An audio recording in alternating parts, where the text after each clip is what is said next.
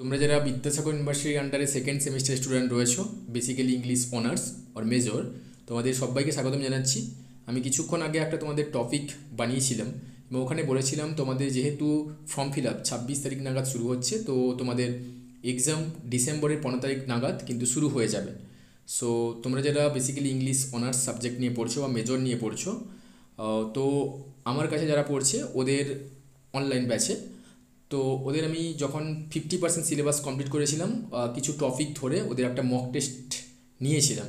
So এই টেস্টের paper actually ওরা দিয়েছিল এবং খুব ভালো নাম্বার পেয়েছে। আমি স্কোরসগুলো তোমাদের দেখিয়ে দিতে পারি চাইলে, কিন্তু এই ফেজটা জুড়ে তোমাকে কিন্তু শুধু পড়লে হবে না, এবারে কিন্তু তোমাকে একেবারে যেভাবে এক্সামের কোয়েশ্চেন তোমাকে ফরওয়ার্ড করা হয় ওইভাবে তুমি যেখানে পড়ছো সেই স্যাররা তোমাকে ফরওয়ার্ড করে দেবেন। তুমি কিন্তু স্যারের দেখার টাইম নাও থাকতে পারে, কিন্তু তোমাকে কিন্তু এই পেপারগুলো বা এই কোয়েশ্চেন্সগুলো কিন্তু তোমাকে নিজে থেকে টাইমের মধ্যে কিন্তু এক্সামটা দিয়ে তোমাকে নেট প্র্যাকটিসটা কিন্তু পরীক্ষার আগে করে নিতে হবে।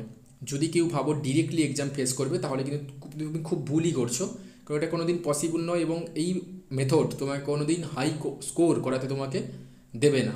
তার জন্য তোমাকে এই যে কিছু দিন সময় রয়েছে, 20-22 দিন, তোমাকে কিন্তু বাড়িতে বসে কিন্তু মক টেস্টটা নিয়ে নিতে হবে। সো আমি যতটা পারবো ওদের যে মক টেস্টগুলো হচ্ছে ওই পেপারগুলো আমি তোমাদের সঙ্গে শেয়ার করার চেষ্টা করব যদি সময় থাকে, কারণ আমার অনেকগুলো ব্যাচ রয়েছে। সো এটাই একটা ইস্যুজ হয়ে দাঁড়িয়ে গেছে। সো বেশি কিছু কথা বলবো না। ওদের যে এক্সামে কোন কোন কোয়েশ্চেন্সগুলো রাখা হয়েছিল, একেবারে এক্সাম কোয়েশ্চেন্স পেপার যেমন থাকে একেবারে লুকস এভাবেই রাখা হয়েছে। দেখো, এটা ভুল করে টাইপিং মিস্টেক হয়েছে, 2023 ওইটা হওয়া উচিত ছিল না, 24ই হবে। সো দেখো, এভাবে কিন্তু তোমাদের পেপারটা থাকবে এবং যেহেতু কিছু পোর্শান নিয়ে করেছিলাম তার জন্য এখানে একটু নাম্বার ডিভিশনটা ডিফারেন্ট রয়েছে, কিন্তু এখন যে ফুল মক টেস্টগুলো হচ্ছে ওখানে কিন্তু একেবারে 60 মার্কের যেভাবে থাকে ওভাবেই সাজানো হয়েছে। তো এই কোয়েশ্চেন্সগুলো কিন্তু যথেষ্ট ইম্পর্টেন্ট, তোমাকে করে নিতে হবে। 2 মার্কের জন্য রাখা হয়েছিল, ওদেরকে 5টা করতে হবে। ফার্স্ট কোয়েশ্চেনটা ছিল why and how does Sydney wish to paint the ব্ল্যাকেস্ট face of O, loving in truth থেকে, এটা 2 নম্বরের জন্য। Next questions, what does the poet mean by fresh and ফ্রুইটফুল sour, same poem থেকে। হুম does Sydney present as the mother and step Dame of invention. Next question ছিল eligibility in country চার্জিয়ার থেকে, ওদের তখন পড়ানো হয়ে গিয়েছিল অনেক আগে। So the curfew tolls the knell of farting day. Explain meaning of the word curfew here. বুঝতে পেরেছো, ফার্স্ট লাইন ছিল ওই পোয়েমে। Which king did John হ্যামডেন resist and who is referred to here as some village Hamden. Okay, next what is epitaph, and next question ছিল what does Gray mean by the phrase mute inglorious Milton. So এই কোয়েশ্চেন্সগুলো ছিল 2 নম্বরের জন্য, ওদের 5টা লিখতে হতো। So ওরা করেছেও তেমনভাবে। গ্রুপ বিতে দেখো, ওদেরকে 2টো কোয়েশ্চেন্স লিখতে হবে 5 মার্কসের জন্য।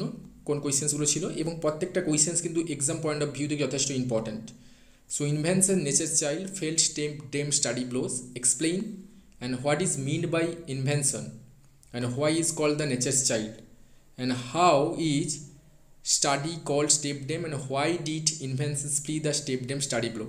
এটা 2 হবে না এখানটাতে, পুরো কোয়েশ্চেনটা এভাবে কিন্তু কাট করে রয়েছে। 5 মার্কসের জন্য তোমাকে লাভিং ইন ট্রুথ থেকে করে নিতে হবে। So next, far from the মেডিং crowd ইগনোবিল strive, noise tenure of the there way, explain some village হ্যামডেন that with dot dot and of this countries blood, explain and the great with the child to speak and the helpless in my throes, beating my truant pain and beating myself for spite, fool said to me look in thy heart and write explain. Muse বলছিল শেষের দিকে Sydney loving in truth থেকে। So এই কতগুলো question ছিল, ওদের দুটো করতে হবে 5 মার্কসে, এটা তোমাকে করে নিতে হবে। তোমরা যারা এই অ্যান্সারগুলো খুঁজে পাচ্ছ না বা পারছো না, তাদের জন্য আমি অবভিয়াসলি শেষের দিকে বলবো কী করবে। গ্রুপ সিতে তোমাদের 3টে লিখতে হয়। এখানে যেহেতু আমি পুরোটা টপিক তখন হচ্ছিল না, এটা 1-1.5 মাস আগের মক টেস্ট, সো সেটাই শেয়ার করছি। So Loving in Truth epitomizes Sydney's idea of poetry, discuss with textual illustrations and examine the note of melancholy in Gray's elegy written in country churchyard. একটাই লিখতে হবে। এখানে এমনভাবেই সেট আপ ছিল আমাদের mock টেস্টে, ফার্স্ট মক টেস্টে।